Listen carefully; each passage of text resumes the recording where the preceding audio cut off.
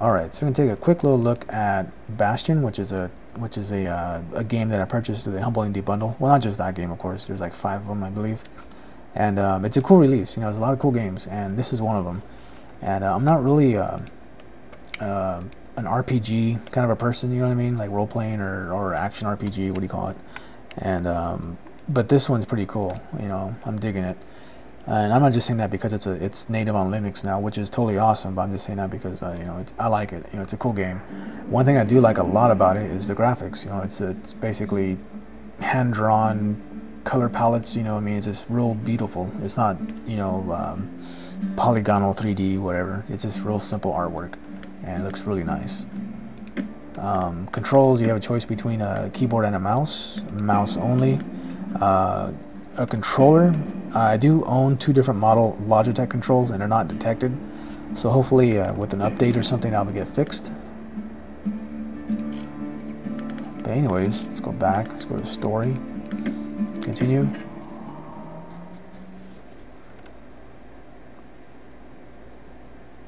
So I'll just play a little bit of it so you guys get the idea. I won't go into the story because, you know, there is a story to it, of course. So pretty much this is like your what do you call it, to arm yourself, I guess. Like this is your left click and this is your right click. Let's put the machete, and the bow should be fine, or a hammer. Let's go with the hammer, big old thing. Confirm. Space bars to like dodge or roll. E's to activate stuff. There's your map to, you know, fly to different locations. Let's go here. Fly.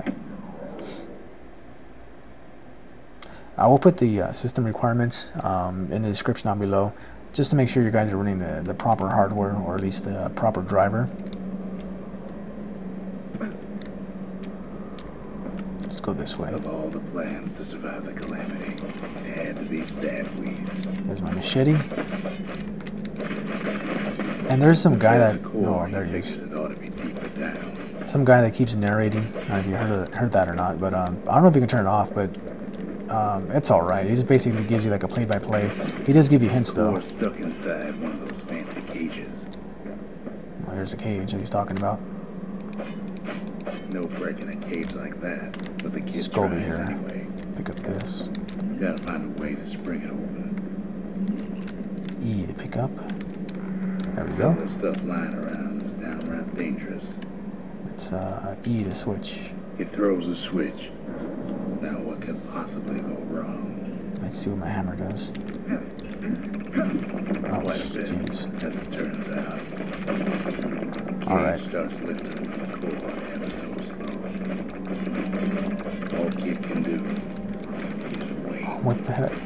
Shipments start falling in. There's some enemies. Let's try the hammer. Oh, damn, that was quick. So of course, you know, the machete is real fast, you know, but the hammer is really slow, but it causes more damage. Some other little enemies. There we go.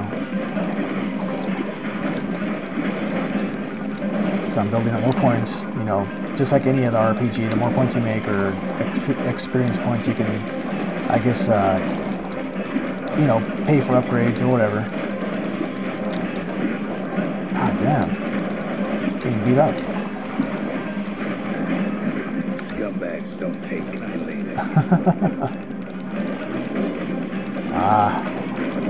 Anyways, I'm going to stop here, because I'll just be playing all day then. Confirm.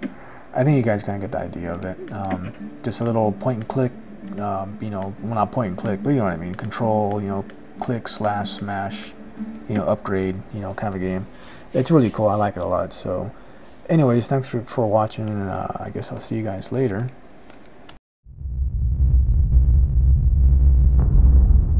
The dead welcome him with open arms.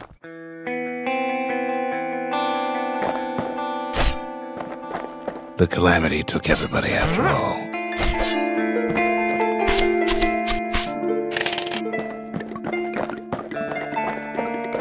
Kid sees it plain, frozen faces all around.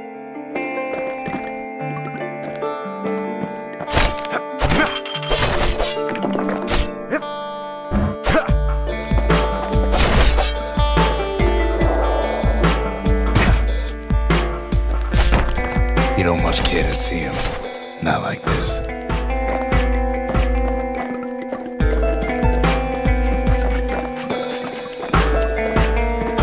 These folks never saw the calamity coming, but someone did. Someone close. Someone who ain't like Mr. Beckley and his kindly wife. It was someone like him.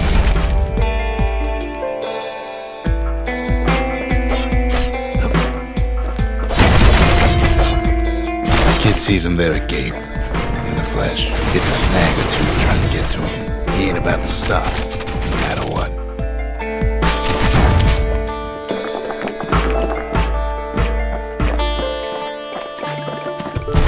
He's got so many questions after all.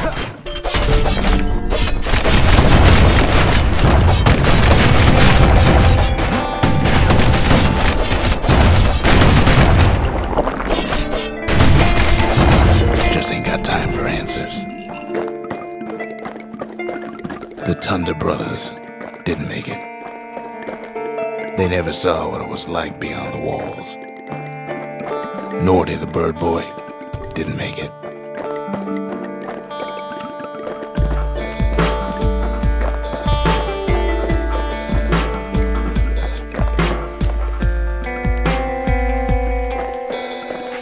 The Jawsons, they didn't make it. Grady Sr., Grady Jr., they didn't make it. But him, he survived.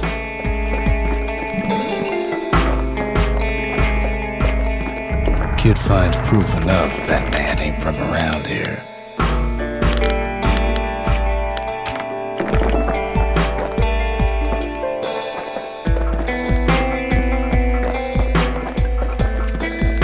Just think, without that man, we wouldn't be here right now, would we? The core survives as well.